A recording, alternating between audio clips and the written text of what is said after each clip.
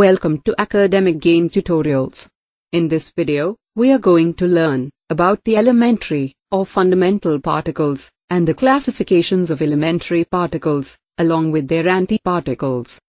But, before we begin, if you haven't subscribed to this channel yet, just click on subscribe and press the bell icon.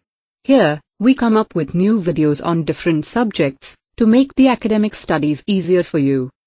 So, into the topic. Elementary particles. In particle physics, an elementary particle, or a fundamental particle, is a particle which has no other substructure, which means that it is not composed of any other particles.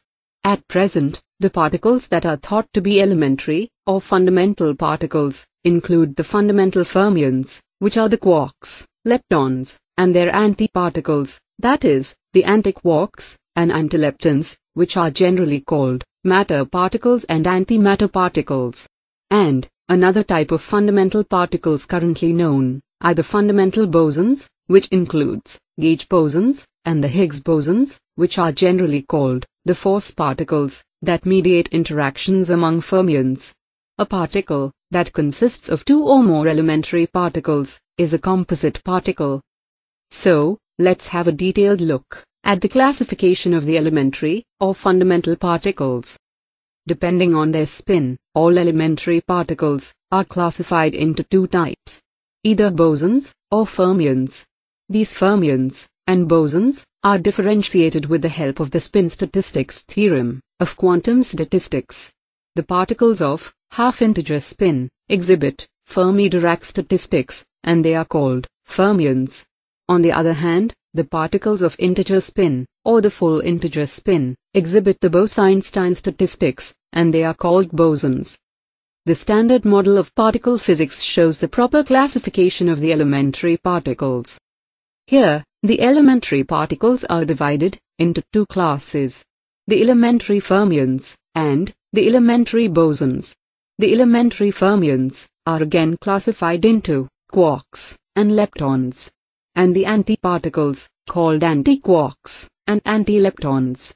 Now, the quarks and antiquarks are divided into up and down quarks, charm quarks, and strange quarks, and the top and bottom quarks. And all these six types of quarks also have their antiparticles. The leptons and antileptons are divided into electron and electron neutrino, muon and muon neutrino, tau and tau neutrino. These also have their antiparticles. Since all of these fermionic particles also have their antiparticles, so we will discuss about them in the next two slides, so that it can be understood easily. Now, let's have a look at the elementary bosons, which are divided into two types, the gauge bosons and the scalar bosons. The gauge bosons include the photons, W and Z bosons, along with 8 types of gluons and graviton. And the scalar bosons include the Higgs boson particles.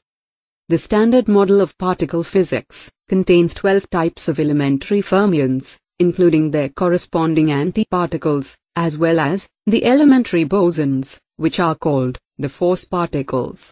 So, now let's look in brief about the elementary fermionic particles and the fermionic antiparticles in details in the next two slides. First, the fermionic particles, as we have seen already, they are divided into leptons and quarks. The first generation of leptons includes electron and electron neutrino. The second generation of leptons includes muon and muon neutrino. The third generation of leptons includes the tau and tau neutrino. Similarly, the antileptons are fermionic antiparticles, where the first generation of antileptons includes positron and electron antineutrino.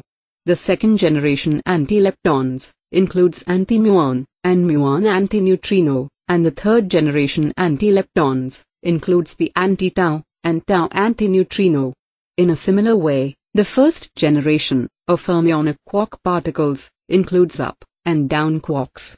The second generation of fermionic quark particles includes charm quarks and strange quarks, and the third generation of fermionic quark particles includes the top and bottom quarks. And finally, the fermionic antiparticles, called the antiquarks, where the first generation of fermionic antiquark particles includes up antiquark and down antiquarks. The second generation of fermionic antiquark particles includes charm antiquarks and strange antiquarks, and the third generation of fermionic antiquark particles includes the top antiquarks and bottom antiquarks. So, these was all about the elementary or fundamental particles and their classifications, along with their antiparticles. Hope this video was helpful. Thank you.